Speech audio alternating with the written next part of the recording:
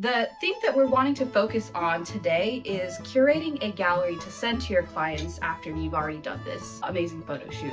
It's super hot here in San Francisco. For anybody who might be new to this space, we're going to be shooting an elopement engagement style photo shoot. It is quite toasty here. I've done a lot of photography, but I mostly end up on non-wedding events, product, lifestyle, that sort of thing. So this will be a little bit of a new experience to try and, master a new style. A little unseasonable. We have two really amazing models who will be meeting us downtown in San Francisco.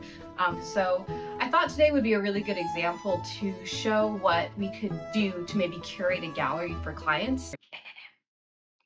I'm going to try and make sure that I have a variety of maybe more romantic style shots, closer up, details, that sort of thing. But for now, I'm going to go ahead and make myself an iced coffee because it's super hot and change out of this hoodie.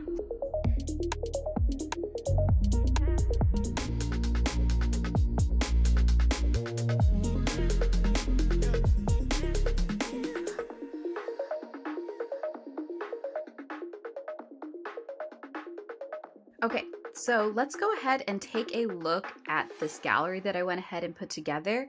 I actually edited these with the C200 Lifestyle Everyday preset. I felt that really warm, glowy look kind of really emphasized the beautiful lighting that we had this day. And then for the black and white, I went ahead and used the Acros 100 preset that is also within the Lifestyle Everyday preset pack. So let's just scroll through so you can kind of see what the gallery I put together. I am a lifestyle photographer, so I still incorporate a lot of the background into a lot of my shots. I just really like that as a personal style. I know a lot of engagement and wedding photographers like to have a lot more bokeh, depth of field, but for me, I just really love seeing the environment, and I really think with the elopement photography, that kind of added an extra, maybe fun layer to that. So I'm just going to kind of scroll down and you can kind of see the variety of shots that I have between the color, black and white, details, close-ups, wides. Again, I do tend to focus on wide shots. That's just me. I loved how this turned out. I think this was such a fun shoot. They brought so much personality and they were just amazing at their poses. And I felt like that just really enhanced, honestly, my job. It was kind of easy. We did a little fun shoot at the end because they are both country line dancers. So they did a little bit of a little fun action shot here in front of City Hall. So I thought that was very cute. So let's scroll back up to the top and let's talk a little bit about the beginning of the shoot and why I chose some of these. And again, I'd love to hear thoughts on what other people do. This is just me, my style, and my process. So we have a couple walking shots. I chose a couple in black and white and a couple in color. For example, this one right over here, this beautiful photo with the light behind them, absolutely adore it. I chose this to be in black and white primarily because I love the light behind them. It was very soft. A couple of the shots I did have a lens flare in them, but this one I just thought was super clean, really nice. I love how her hair just kind of flows off, her little funny expression here and how he's looking. I just thought the light looked really nice. And I think because of that, I wanted to just focus on the lighting rather than the colors. And so that's why I chose black and white for this photo. And I thought that wound up being quite beautiful. This one, probably one of my favorite shots from the entire photo shoot. I just love, it's so editorial, it's so lifestyle. I know it's maybe not the most romantic for elopement, but I absolutely adore this shot so much. And so this one I kept in color because I just loved how the skin tones look so warm, so glowy, the light behind her, and the way that the light fell on her veil. I felt like this just had to be in color. So that's why I chose to do it in this way. And so we took a couple, I gave them a couple different variations. You can see some of these are pretty similar. These two are quite similar. We have a black and white version and a color version. And that's honestly more for maybe a client preference. I wasn't quite sure if maybe they would want to have one that's very similar. I know sometimes photographers will edit the exact same photo in both black and white and color. This one I chose to give just a slight variation. And I think that turned out really nice. And then obviously a couple in landscape as well, because clients use this for a variety of different things, maybe social media, maybe framing it. I don't really know. I think it also adds to the curation to have a bunch of different styles. So it's not just all in portrait or landscape, unless that's requested, of course. I love this shot so much as well. They're happy smiles. It's a little bit closer up, so the focus is more here on the face.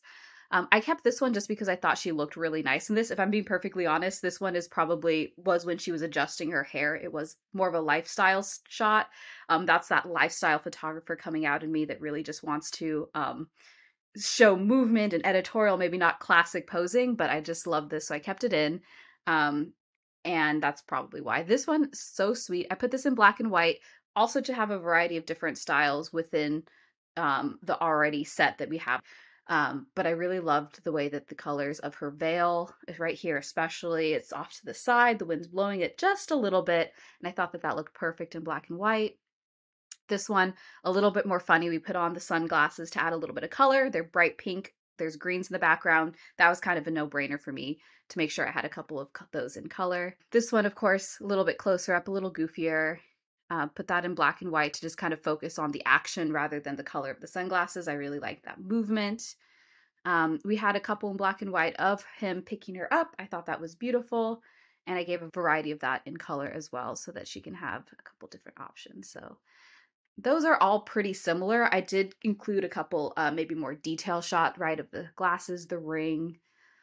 But a lot of these I really like to do in the wide. So here we have a very fun, he saw a flower, he picked it up, he put it behind her ear, and then afterwards she thought, oh, that might be really cute. Let's go ahead and put that in the jacket pocket. And so we kind of kept that theme throughout the rest of the shoot. So I wanted to show the storytelling of that. So we have kind of this version of it before, and then I did include a black and white one as well. I just really liked how she was framed here, and you can kind of see the focus there, but this one kind of brings the focus, I think, away from the flower, which would be colorful and have that bright pop of color.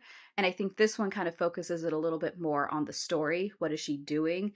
And so that's why I kept that one. But of course we need the pop of color on the flower. The flowers are very pretty. And so we have just a lovely portrait of them hanging out in that beautiful lighting, which I still am so happy about. As we got here closer to City Hall, I of course needed a wide shot of the actual City Hall, right? It says City Hall, you got to show where you're at. I love this one. It was classic. The wind was blowing her veil. I thought this had to be in color because of those colors of City Hall. Like, look at that golden look. The preset itself, C200, has a lot of golden tones in it. So I wanted to make sure that that was kind of showing off in there a little bit more. In some of these detail shots, I put these in black and white because I wanted the focus here to be on the ring. I also love this soft light coming in right here. It kind of just added a little bit more focus on maybe a little bit more soft romantic rather than just the colors involved.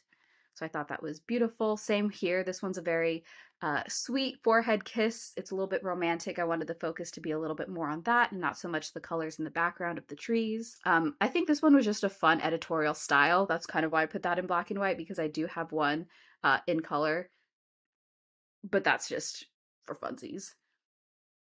And then I did incorporate all of the color in these shots of them in front of City Hall dancing, primarily because I think the colors, her dress was gold and the background was gold, and I just thought it worked a whole lot better. There's also so much movement and life, so I really wanted to focus on that just in general, to have that very much colorful light going on. So this is just a very brief overview. Actually, that wasn't brief. I talked a lot. But that's just an overview of maybe some of the choices I was making in my head while I was doing that. This is the final gallery. This might be what I send off to them and say, here you go. So now let's kind of do a little bit of a reverse and hop back into Lightroom. I love to kind of focus on a couple of photos and show a little bit of before and after, so you can kind of see why I made some of those choices to make color black and white. And just so I can talk through a little bit more of what that would look like. Okay, so we're in Lightroom here, and I'm going to talk through my process a little bit using the actual preset so you can kind of see what that's going to look like. So let's start with this first one. This one was the one that I think I mentioned earlier is one of my favorites. Absolutely adore it, love it, beautiful. So I'm going to go ahead and just apply the preset because, like I mentioned, I really wanted to keep this one in color. I love those golden tones in this picture, especially. Honestly, kind of beautiful right off the bat. I'm obviously going to go ahead and fix the crop a little bit just to, you know, make sure that we're making this the best. Probably around there. So from there, I'm going to go ahead and apply the lens correction and then auto transform. So I think that just makes everything nice. In the final version, you will notice I actually photoshopped out a lot of this kind of weird gunky stuff here and then some of this debris. I'm not going to do that in this video because you probably can guess how to do that, but that's a little bit about, you know, where I'm at with this photo. So I'm going to adjust the exposure just a hair, but honestly, exposure was having a great day today. When you have beautiful lighting, your life is just 10 times easier. And I kind of love the white balance already. I would say maybe it's like a tiny bit magenta, so I might move it over just to like the slightest bit to the greens. It doesn't make a ton of difference, and obviously I might cool it down the tiniest bit, but this is kind of right off the bat why I love this. So before, after, and that was pretty much what the final image looked like, just minus all of the Photoshop cleanup that I did over here. But beautiful photo, super golden, loved it, had such a great time with this light. And you can kind of see why I chose color. I just think it really was beautiful. So this next one is a sample of one that I actually put in black and white using the Acros 100 preset. So I went ahead and adjusted the crop as the very first thing here. I wanted to make sure that I kept a decent amount of her body in the frame, and also that I got that veil beautiful. I think this is why. So I think it still would have looked great in color. Like if I had gone ahead and applied the same preset, I think it still would have looked really nice. Beautiful photo. But because I wanted to really highlight this beautiful veil that has that light coming through that's white, I thought putting this in black and white would really emphasize that. So beautiful, love it. Not a whole lot that needs to be done. Obviously, we should do our due diligence to do our lens correction, you know, as we should be doing, and then see what auto transform will do. And hope that that looks great. But honestly, that was quite literally it.